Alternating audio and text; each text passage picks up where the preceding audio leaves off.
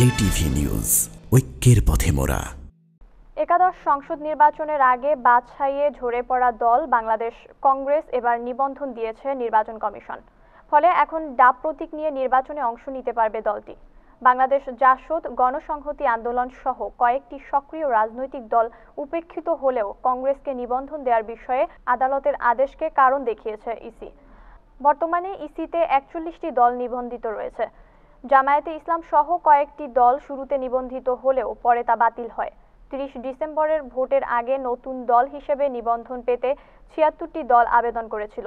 বাংলাদেশ কংগ্রেস সহ দুটি দলের মাঠ পর্যায়ের অফিস তদন্তে নেমে নেতিবাচক প্রতিবেদন থাকায় নিবন্ধন দেয়নি ইসি। বাংলাদেশ কংগ্রেসের চেয়ারম্যান কাজী রেজাউল হোসেন তখন ইসির সিদ্ধান্ত পুনর্বিবেচনার আবেদন করেও সাড়া পাননি। পরে আদালতের শরণাপন্ন হলে সম্প্রতি দলটিকে নিবন্ধন দিতে আদেশ দেয় আদালত।